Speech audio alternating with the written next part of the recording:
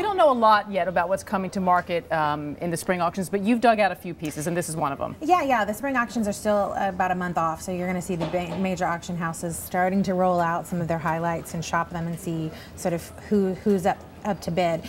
And Yves Klein is a really well-known French artist who was just sort of edgy before his time. He would use things like water and blowtorches to create sort of charred, ashy, really cool pieces. He also is perhaps the only artist I know that has actually coined a color. He's stuck his claim on this really vivid color blue that has since become his signature. People kind of know International Klein Blue is kind of a byword for, I mean, he just slathered a lot of his works over the years. And is that what we're looking at it right now? Yeah, you'll see. Is this the piece that's coming up for auction? Tell us about this particular piece. Christie's on May the 8th will be asking anywhere from $30 to $40 million for this work. It's called FC1, so it sort of stands for Fire Color 1. 1962 work that he a really cool process. He basically doused a couple of models in water, asked them to go up and press themselves against this fire-resistant piece of cardboard,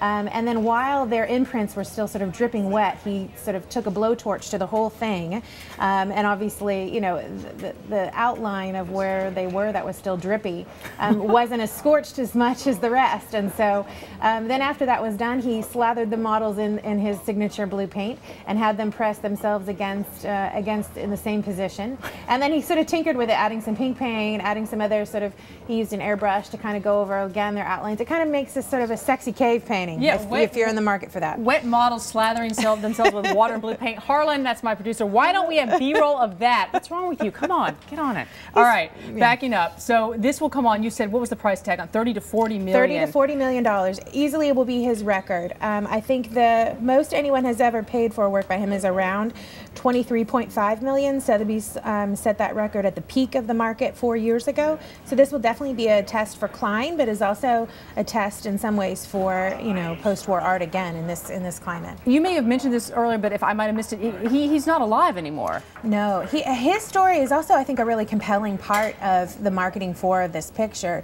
He died at 34. He had a heart condition, and I mean, this blowtorch that he would wield was 80 pounds.